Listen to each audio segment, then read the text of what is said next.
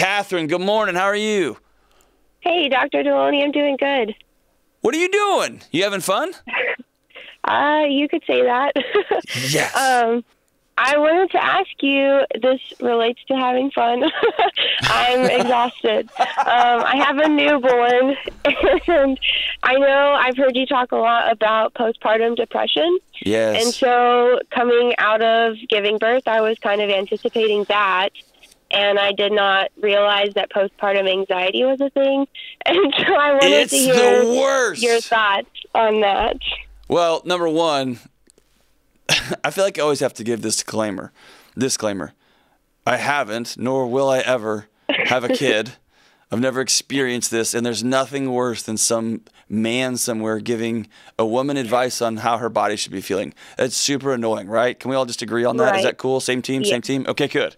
Now, I have sat and walked alongside not a bajillion, that's a little bit overstated, a number of women who, again, I've never experienced any of these. I have heard more horror stories about postpartum anxiety than I have postpartum depression. Okay. That it is brutal. Yeah. Walk me through some of your experiences. Okay, well, there's been a few. Hold on. Just, you are the most lovely person I've talked to today. And I've talked to James. And he's usually the most lovely. You are. Because you're like, okay, I'll describe it. And I know you're about to describe some really awful stuff. And your spirit is, you're so wonderful. Okay, so Well, go thank for you. it. How old's your little one, by the way? She is 5 weeks. She was born premature, though. So Okay. she's basically 2 weeks if we went full term. So that in and of itself had some anxiety tied to it. But Yes. the kind of what more I'm looking for advice on is, so for example, kind of the two things that really get to me the most are at night, like when I'm trying to sleep, and then when I'm driving in the car. And I'll be driving, this is probably the best one to start with. I'll be driving and she'll be in the back seat, and I'll just be thinking I haven't heard her make a noise in a while. I need to pull over and see if she's okay. Or I just think in my head oh, what if we get in a car accident and then she's in her seat, so nothing should happen, but I just think oh, this is going to happen. Or at night it's kind of the same thing where I'm trying to sleep, but then I think, oh, well, she's making a lot of noise. Maybe she's not breathing okay. Or the opposite. I'll say I haven't heard her. Maybe she's not breathing at all. And then I just I can't sleep, or I'm constantly trying to wake my husband up. Hey, can you go check on the baby? And it's just exhausting. Yeah. Never mind the fact that I'm just not sleeping, but it's exhausting to be constantly thinking something is wrong or something is about to be wrong. And if I'm not fully present there, it's going to be all my fault, and then she's going to be gone and all this stuff. Yes. So number one, thank you for saying those things out loud, because I know they're scary to say out loud, right? Mm-hmm. Yeah. And they make you feel crazy. And in the moment, they feel super real, right? So it's both and, right? Yeah. Have you had any intrusive thoughts about that? Thought just pops in your head, about hurting the baby or about just running out the door and leave? I mean, have you had any of those two, or is it mostly the ruminating and the worst casing? It's mostly the worst casing, and Okay. I would say it really comes and I just can't get it out of my head.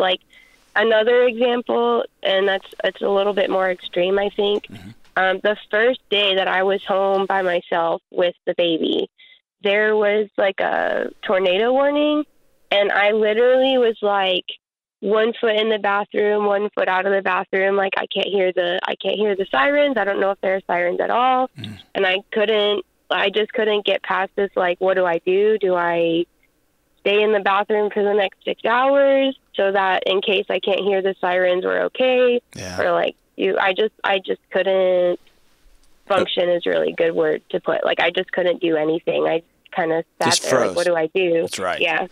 So I've got good news for you, okay? Okay. Uh-huh. You're not crazy. Thank you. You're right exactly where you need to be. And it's Okay. super frustrating. and annoying and exhausting, and you're okay. Okay. All right. So the nerd word for worst casing is catastrophizing. And worrying, like ruminating, it feels like those are productive thoughts because you're just on a loop, right? On a record player that's going 100 miles an hour. But you feel like it's good thinking because you're trying to solve problems.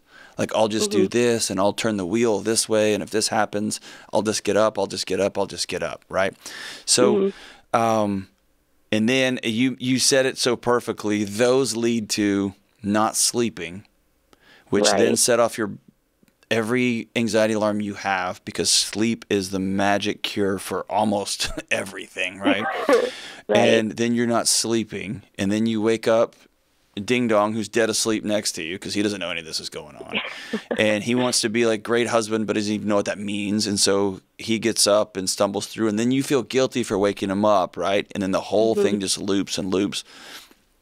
And then tell me if I'm crazy. Then you end up a little more on alert. And the best place to go when you're on alert is a screen. To just scroll the news or to scroll Netflix and just to watch things, because that's so good. And then you feel nuts and you spend a lot more time by yourself. Is all this ringing a bell? Yeah. Okay. So here's the thing. I'm going to give you a couple of things you can do while you're in the middle of all this, and a couple of things you have to do. Is that cool? Okay. Yeah. All right. Number one, be really, really nice to my friend Catherine. Okay. She has a 5-week-old baby at her house. Is this baby number one? Yeah. Yes. Everything you knew before now is all stupid.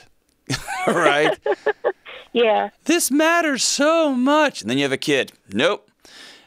When I have a kid, it's going to look like this. Nope. I'm going to have this glorious pregnancy, and my husband's going to hold my hand. It's all going to be to term, and all the music's going to be playing, and the essential oil, whatever things none of that happened, right?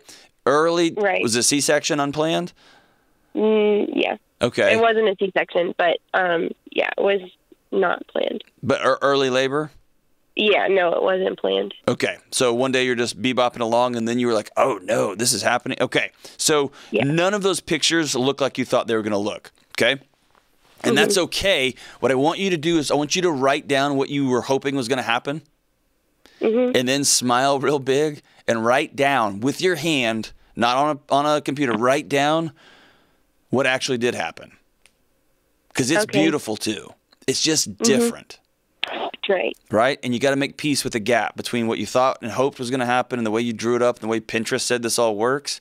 And then the just baby's going to do what they're going to do when it comes to delivery, right?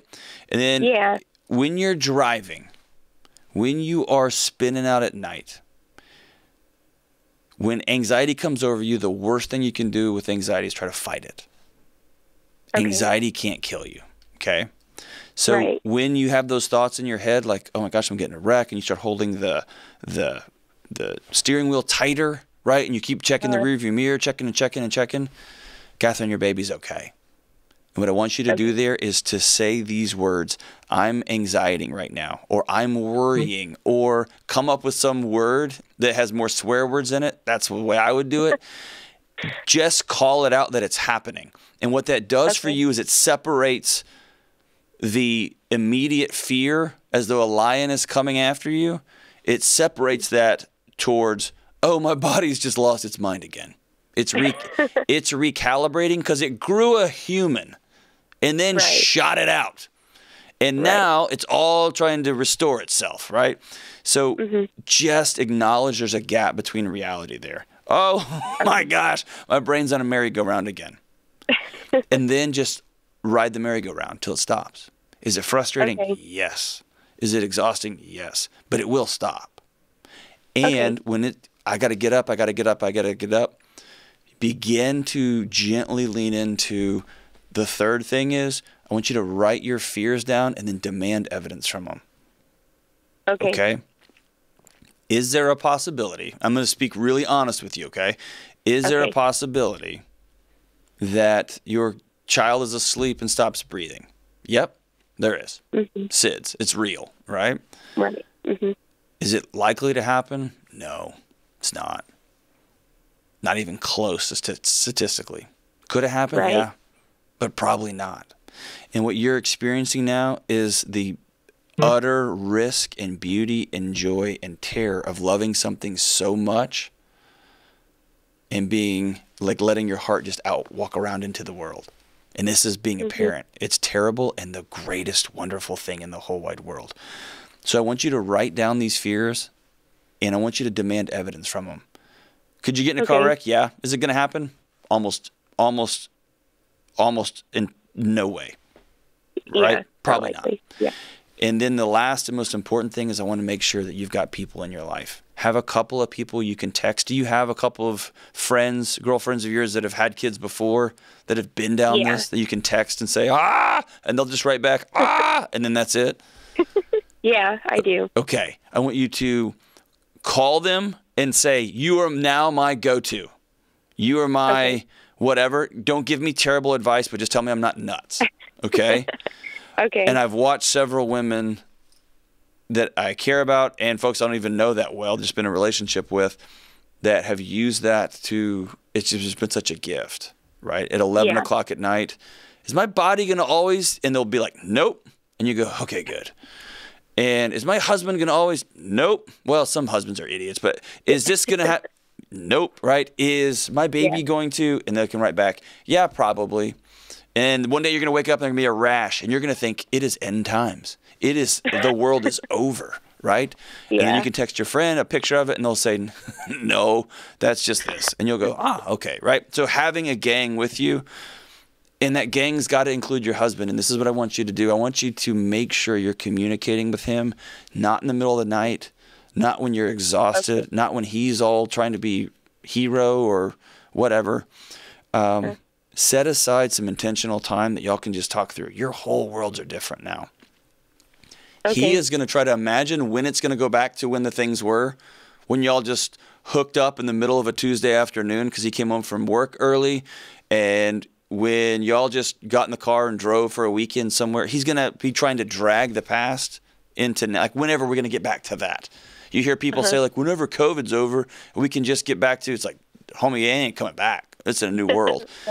And then you are going to have this picture of, it's just going to be 3 of us, and we're going to go on walks with the stroller, and you're going to walk home, and that idiot's going to be sitting there with a video game controller in his hand or something, and you're going to lose your mind, right? So make sure y'all are communicating regularly about, hey, how are you this week? How are things this week? What did we think it was going to look like, and how is it different? It's never going to be the way y'all drew it up, and that's okay. What's the only not okay thing is if y'all aren't talking about it, because then you're going to grow together. And then that's when you're going to say, man, you've been picking up that controller a lot. Are you freaked out to have a new little baby girl in your house? And he'll say, yes, I'm scared. And then you can say, you're dumb. Go hold your daughter. I'll go play. And vice versa. He could say, hey, I've seen you just scrolling on your phone a lot lately. Are you doing okay? And then he can say, no, I'm not. You can say to him, I'm not. I'm actually pretty anxious. I'm nervous. A big important caveat here, Catherine, is this. If the anxiety gets heavy, if you get to where you're not sleeping for night on night on end, make sure you're being honest with your doctor.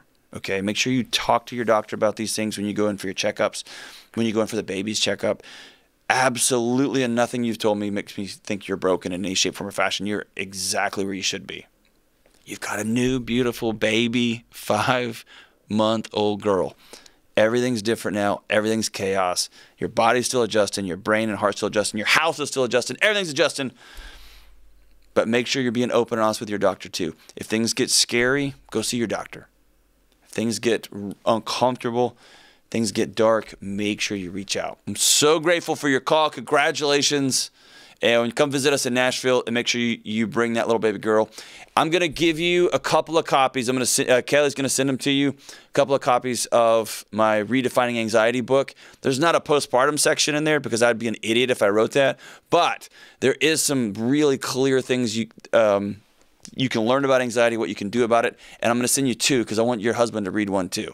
And look him in the eye and say, read this for me. And he will, because he's trying. He doesn't know what to do. But it will help him give a picture of you, and he's probably anxious too. Okay? Thank you so much for your call and your bravery. And your baby girl is so so fortunate to have you as her mom.